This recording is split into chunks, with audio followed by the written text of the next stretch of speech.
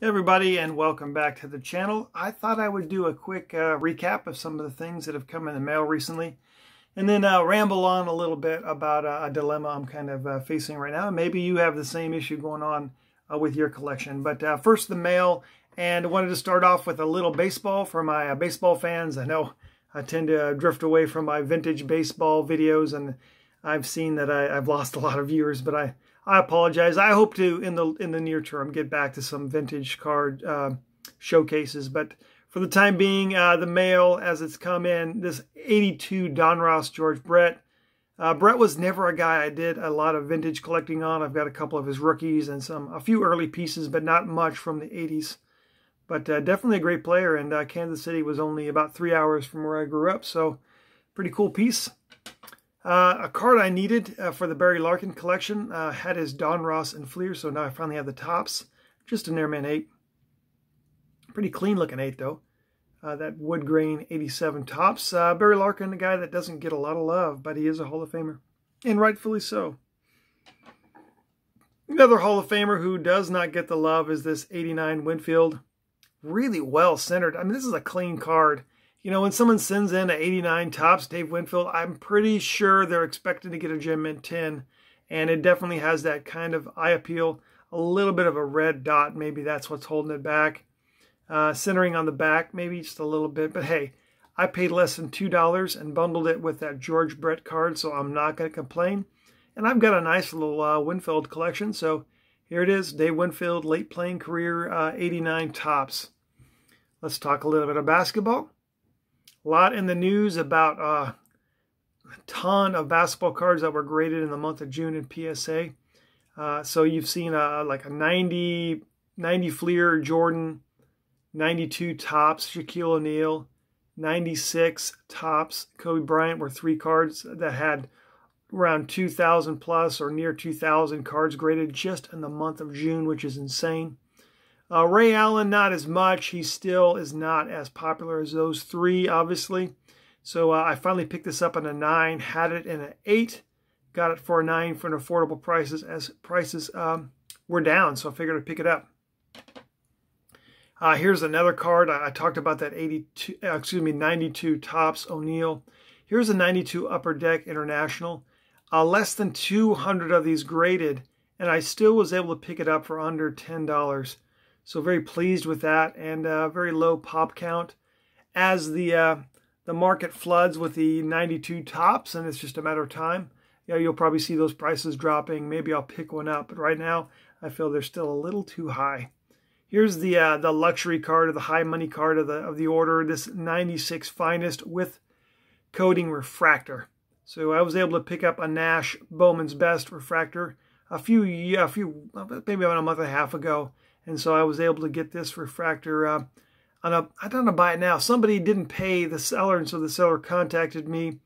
I checked to make sure there wasn't some shill bidding going on. I verified, to the best of my ability, that it was legit. Somebody just didn't pay. The folks that were bidding right under me had a ton of feedback as well, positive.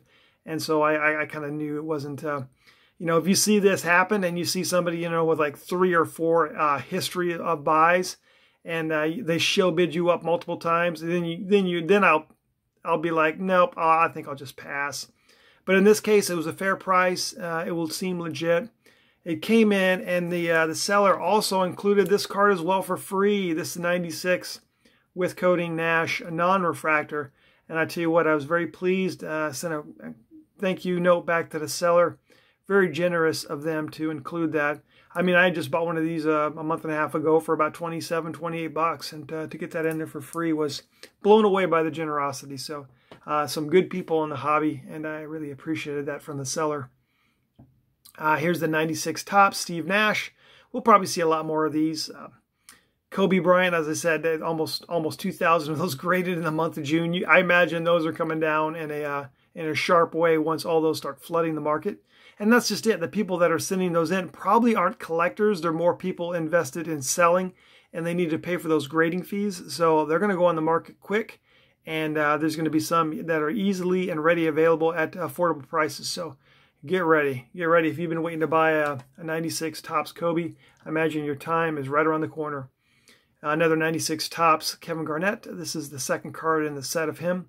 I think I got this in a Probstein auction, just a little over maybe 12 bucks, maybe a little bit more than I wanted to pay for it. I was bundling it with some other cards, and then the other card I really wanted didn't come in, but Probstein issued a refund rather quickly because it was double listed, and it happens, right? And Probstein is very good about making things right that were wrong, so no issues with that. Here's a very low-end Ultra, second-year Garnett. It's a cool card, right? It's definitely a 7. The corners are a little dinged here, a little dinged there, so no issues with that.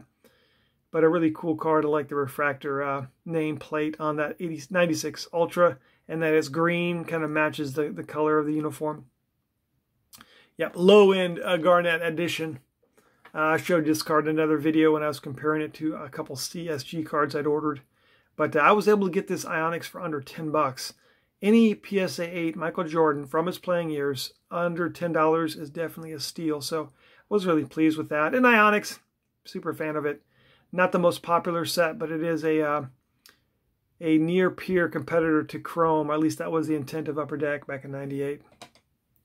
Last basketball card, this 98 Topps Chrome Paul Pierce, my second one of these. A really clean card, and it looks good in that lighthouse holder. Price point, I think I paid around $26, $27, bundled with another card. Ultimately, I think Paul Pierce is a Hall of Famer, and to get one of his rookie chromes for under 30 bucks and a nice PSA slab is really a no-brainer situation. If you see him out there, pick it up. It's just a matter of time before this card gains some steam, as I believe it will in the future. Probably not a lot of them overly graded right now either. You can see back behind me, I've got a little bit of a dilemma. I'm thinking about, with the rise in interest in Shohei Ohtani, justly, rightfully so.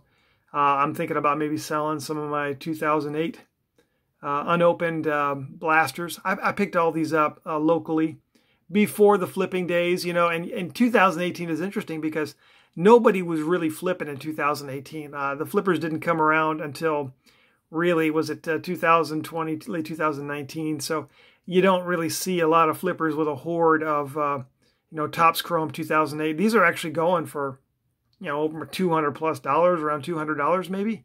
And I remember when I bought 2 of these boxes, I busted one. And I really kind of felt bad getting it because I'm like, do I really even want to buy this? I felt kind of obligated, as a collector, like I want to have a couple of them. I'm glad I kept the one, but I'm not, I don't think I have to have a Topps Chrome blaster in my collection. I have another one of these updates, so that's no skin off my teeth if I let one of those go. The high numbers, I like that because it's got a lot of good players, not just Shohei, but you got the Juan Soto and the Ronald Acuna high number. Glaber, if he ever starts hitting again, high number as well.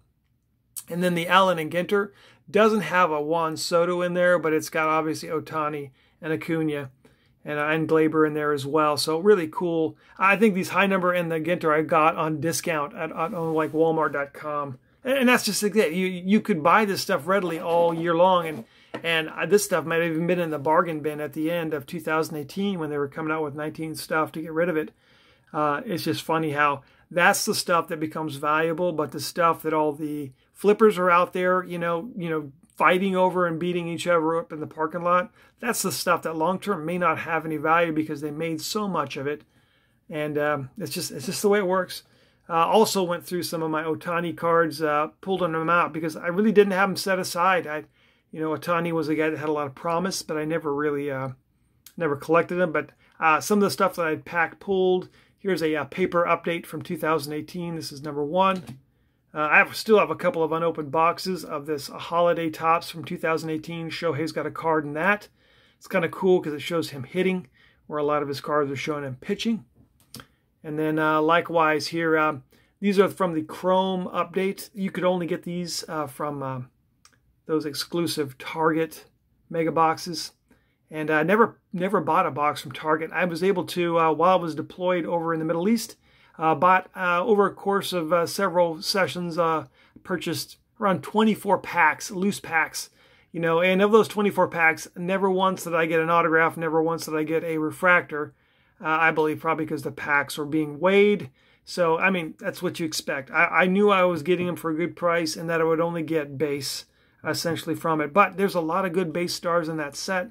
Got a couple Sotos, one Acuna, and these three Shohei Ohtanis, two of the number ones. This is a real popular card. And then his rookie debut, another popular card. But still deciding on if I want to sell some of these. That's the debate, right? Yeah, is Shohei truly the next Babe Ruth? Or is he going to, lose value as he gets hurt again and then struggles and limps through a career? You just never know, right? You don't want to give up too early, but at the same time, the collector in me says, hey, at least get rid of one of them while the getting's good. But that's just it. I don't know quite what I want to do with these yet. But that's it for this time. Once again, tell me what you think. What would you do? Would you sell or would you hold? But I appreciate your posts, your comments. I'll talk to everybody again soon.